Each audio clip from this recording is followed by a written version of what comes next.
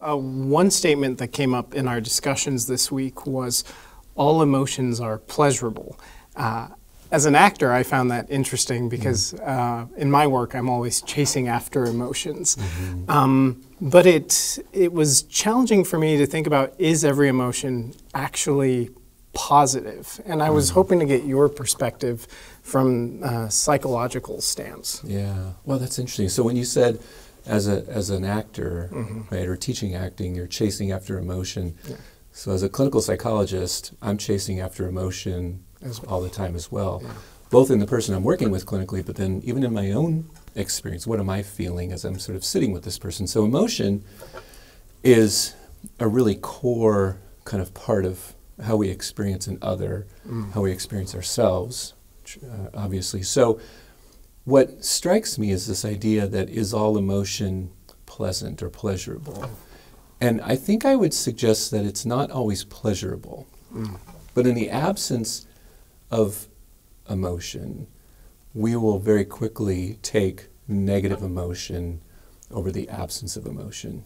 So for many people, I think they would probably more likely choose positive emotion over negative emotion. So they'd probably choose to be happy over choosing to be angry. Although there are some that may choose that.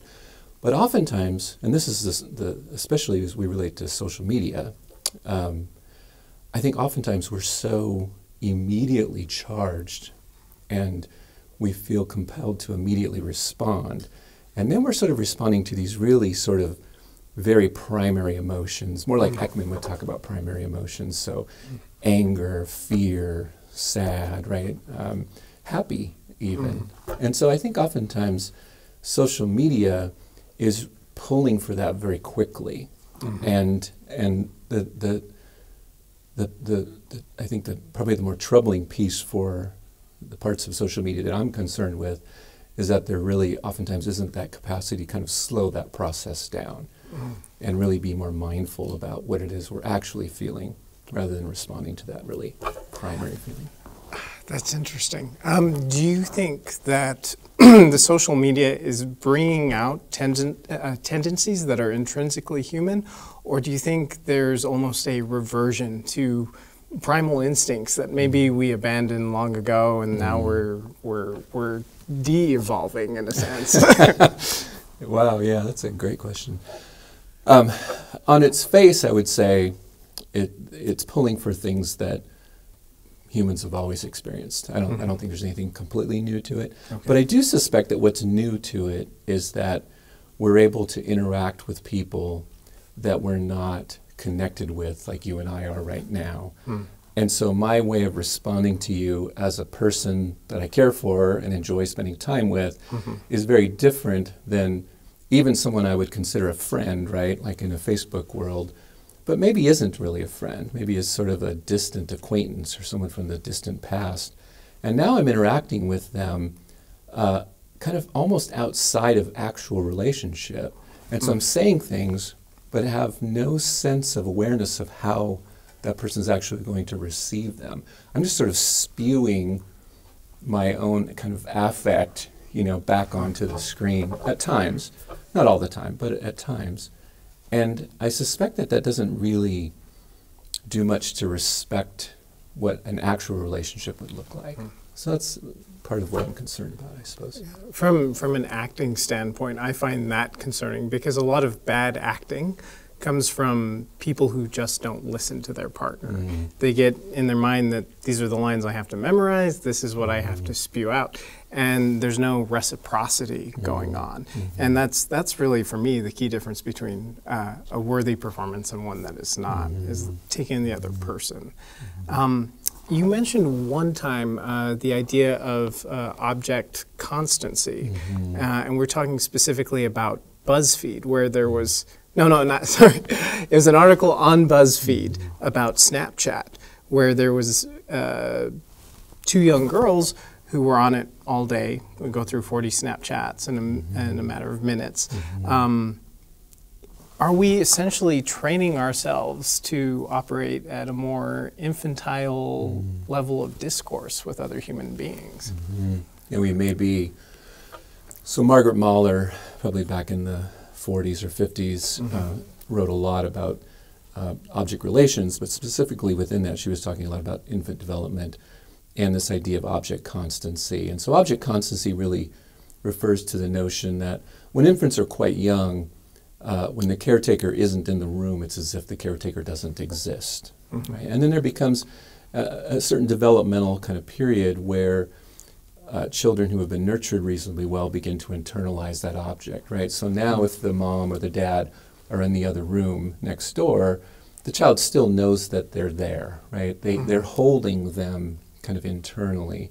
And the interesting piece about that BuzzFeed article was this idea that there's such contentless communication now that it's almost like a ping, right? Are you there, right? And if you're there and then you ping back and I'm here, it's kind of like, well, you're alive and I'm alive, but there isn't much more than that. It's almost like this need to kind of get the ping to know you're alive, but also to kind of know that I'm alive too. And so that does feel like that very primitive way of communicating, right? It's contentless, and it's really kind of just all about I exist and you exist. But there's not a whole lot more that goes on in those environments. There's a great Louis C.K. monologue that he has on Conan, where he's talking about how much he hates cell phones and how he doesn't want his daughter to have a cell phone, and how he was driving down the street one day and he felt this wave of sadness coming onto him, and he was going to get on his phone, tweet, Facebook, whatever, to try and delay that sadness. And he said, no, you know what, screw it. I'm going to put my phone down and I'm going to let this sadness wash over me. And he said, and I felt it. And then you know what happened is happiness came in and replaced it. Do you think, how should we navigate as Christians and Christian scholars dealing with uncomfortable situations for our students? Sometimes in Dana Boyd's book, she talked about how this protective instinct of helicopter parents would insulate students from outside exposure. Are we getting to a point in society where that is starting to harm us? Great question. So I'm of the sort now, you know, the ship has sailed, right? So technology, social media, cell phones, I mean, these things they're out there. Yeah. And there's a lot of good that come from them. Absolutely. I mean, I'm not anti any of those things. But I think your point is well taken, which is, particularly as a parent, this need to sort of be attentive to the destructive potentialities of these technologies, as well as sort of encouraging the productive aspects of these technologies as well. And so as I've been thinking about this more and more, and I think especially in response to our conversations with Alan Jacobs, I'm kind of wondering what it would look like if we sort of approached social media in particular, other forms of technology too, but social media in particular, more mindfully, with maybe sort of the fruits of the Spirit in mind. What would it look like if we approach social media with a resistance to just sort of this immediate need to respond, right? This because it does pull for that. Social media pulls for the immediacy of response, right? And what would it look like if we were deliberate about postponing response? What would it look like if we didn't necessarily click the like button or the unlike button or whatever it is, you know, the dislike button or the angry face or whatever it is on something like Facebook in particular? And what would it look like if we resisted the tendency to immediately respond and maybe worked a little more at self-control, goodness, gentleness, kindness?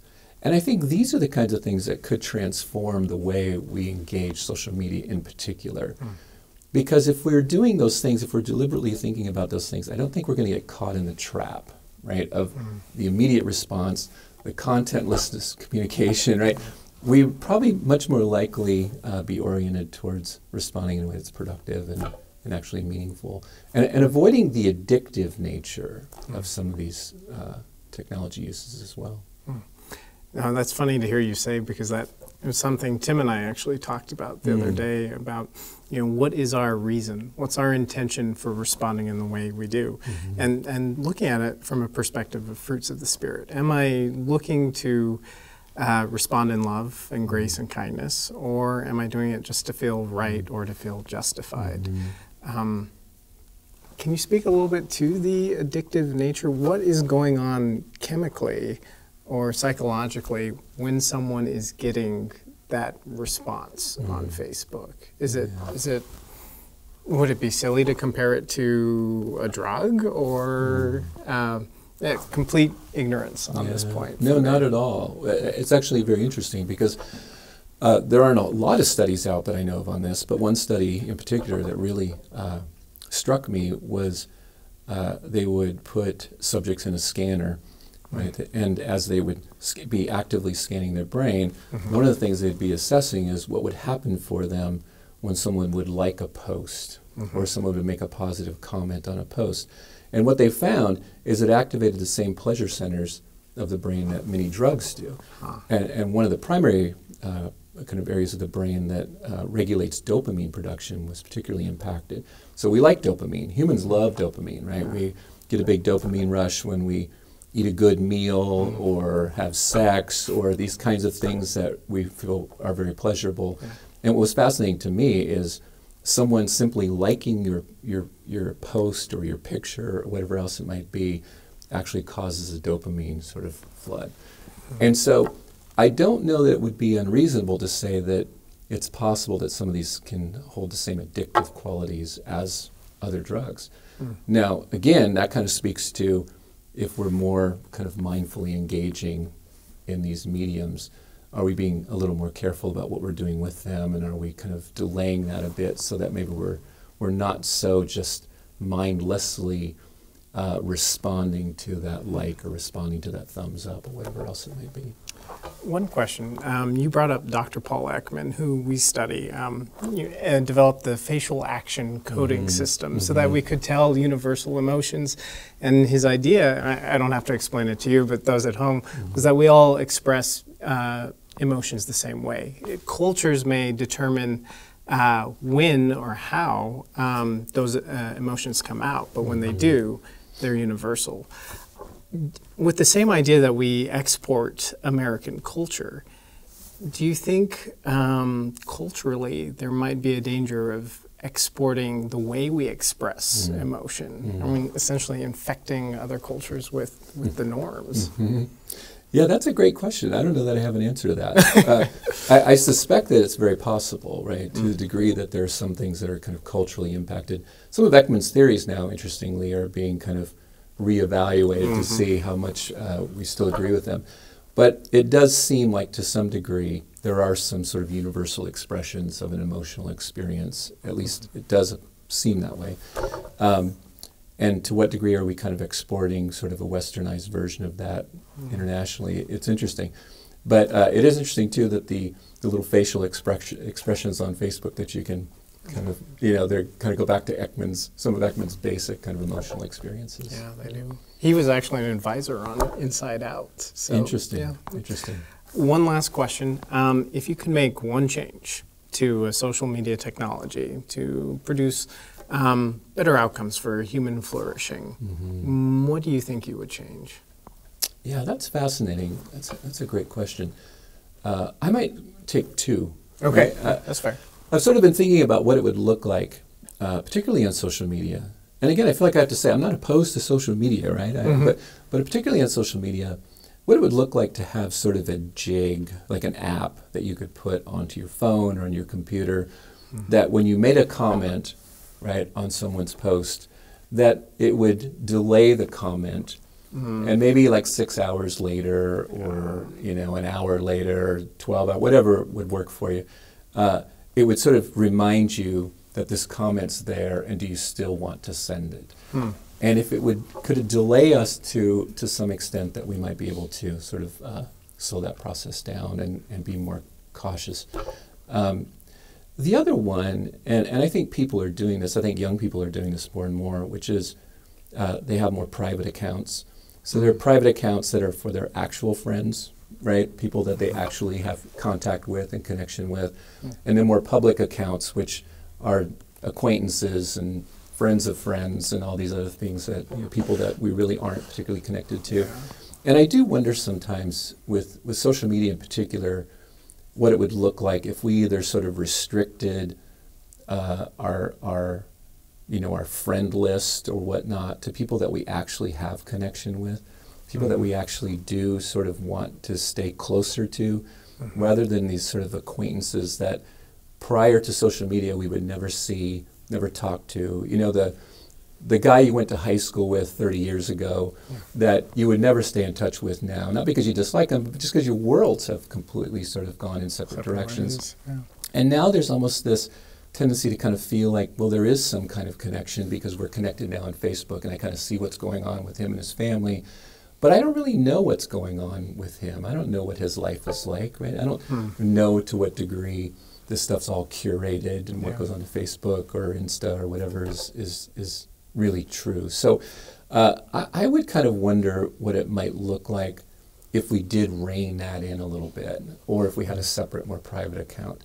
In my own life, I had a Facebook account, and I ended up just finding it to be too demanding and too oppressive and too frustrating. And I really got fatigued, frankly, of reading everyone's opinions about things, and I don't really care what their opinions are, right?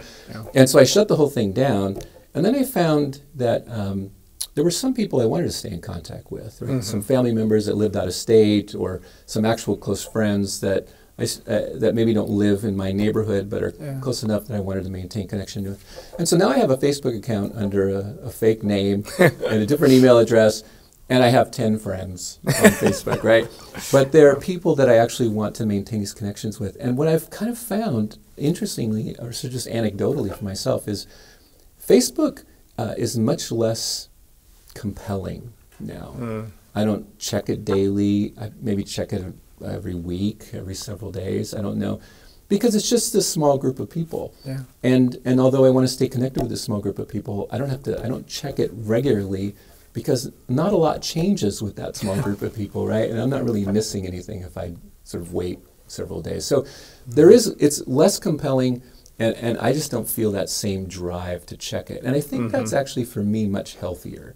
That's good. And so it's just this anecdotal experience, but I do wonder if narrowing down the pool might help quite a bit. No, I think moderation is helpful. I had a similar experience where over break I just commit to not checking it, and I am generally happier. And I mean, that's not necessarily true for everyone, but I think they do say it's starting to have a depressive effect for some millennials because of that comparison. We're putting these select moments of the best parts on our lives for everyone to see, and then everyone else is comparing the best to the worst of our lives. And we say, why am I not here? It's just that age-old kind of keeping up with the Joneses. Yeah, we were on a vacation recently, and we were in a beautiful national park with my wife and one of my sons who was able to go, and we were having a great time, lots of great hikes. And it was so fascinating because he was checking Insta quite a bit, right? And he was seeing what his other friends were doing, over spring break and whatnot. And I'm thinking, well, the only posts there are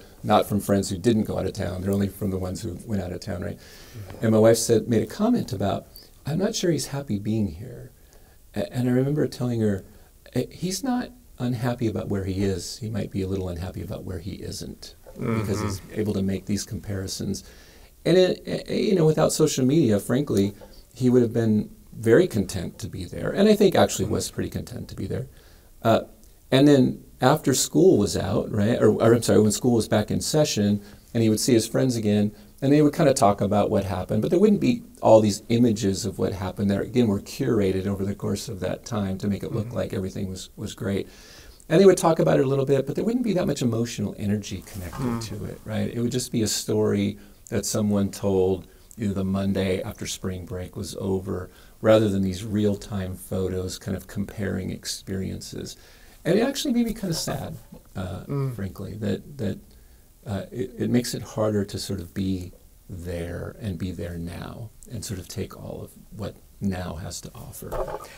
I won't name drop, but we had a famous actor come in and speak to the students recently.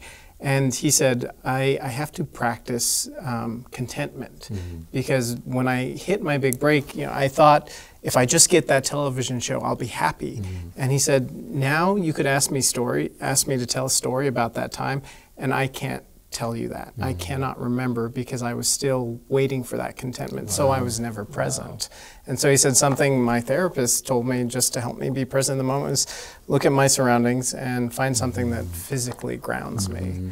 And so I thought that was very insightful. The only other thing I would say is, I think it's in the small, simple things that we do that affect the bigger picture. And so it's like, what if I just put that there during our conversation? And I left that out this entire time. What message am I sending to you other than this could potentially be more important during our conversation than what I am receiving from you? So, yes, absolutely. So all that to say, thank you for connecting with me today in person. My pleasure. Thank you.